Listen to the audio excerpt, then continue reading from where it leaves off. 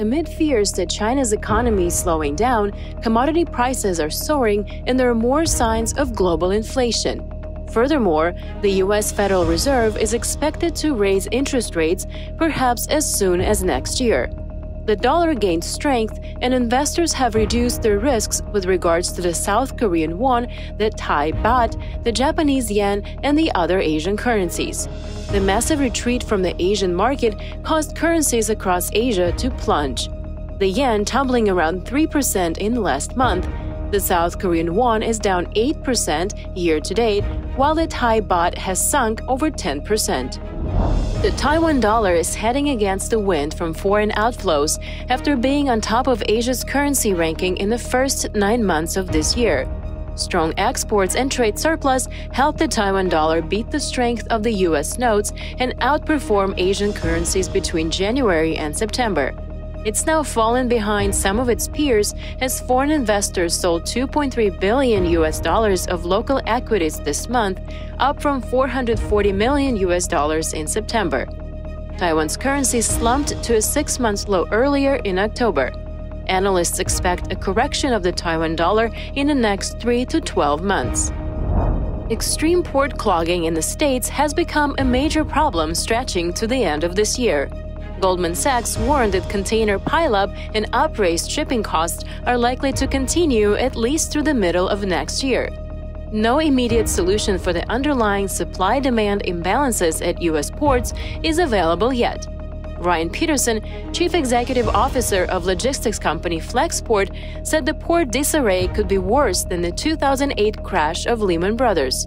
Because with Lehman, the government could just print tons of money to flood the banks with liquidity. Here we need real-world solutions.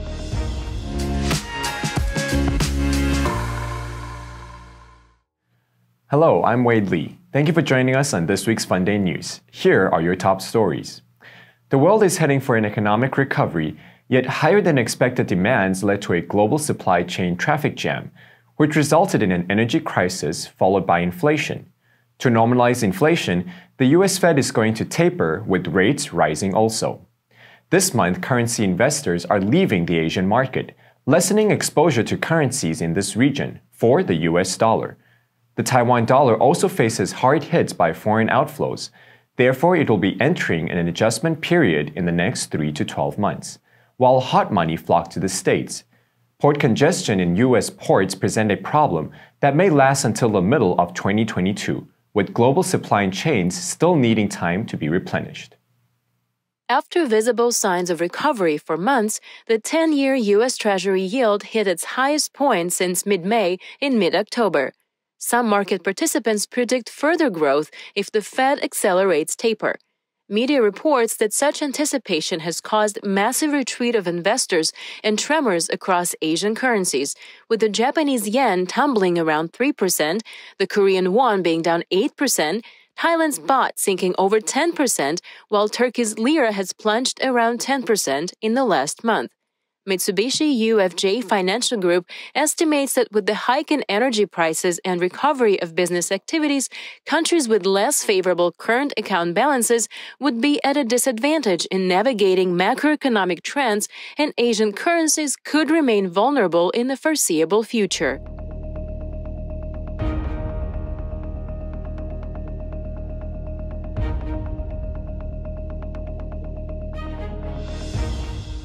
Media reports as of October 25th, foreign investors sold $2.3 billion worth of equities in the Taiwan market within 1 month.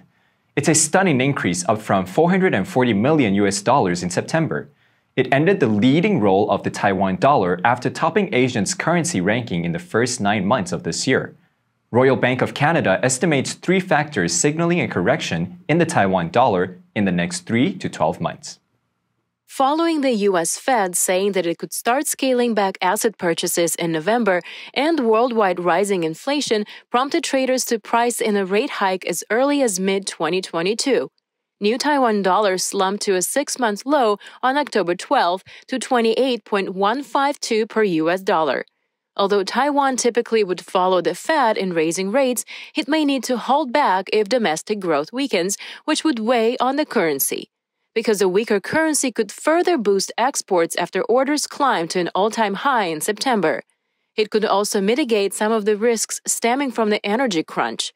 Royal Bank of Canada believes the relatively lower carry, overvaluation versus most other Asian currencies, and the expected decline in the exports boom as the rest of the world normalizes would cause a correction in the Taiwan dollar in the next 3 to 12 months.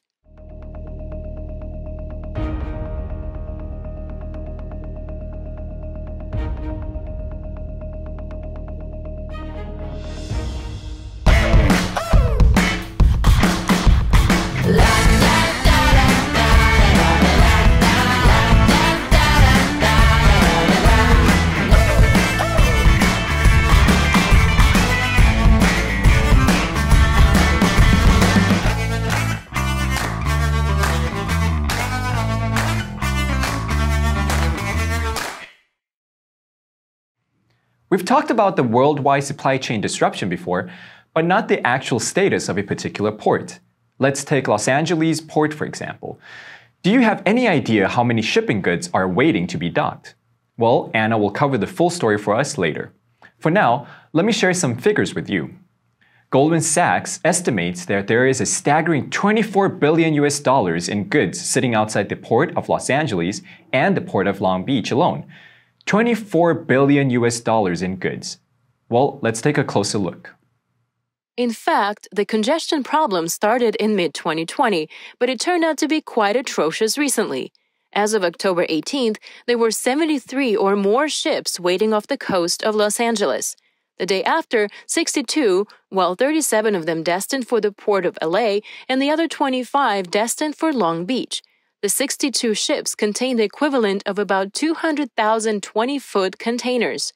Overall, there were a record 100 cargo vessels, including barges, tankers, car carriers, and ships that carry bulk goods, anchored just outside the ports as of October 18th. But the worst is that the supply chain bottlenecks are raising costs, delaying shipments, and leaving shoppers with fewer options.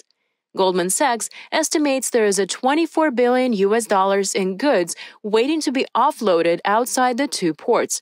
Unfortunately, it could be one of the biggest problems of 2022 as well, CNN estimated.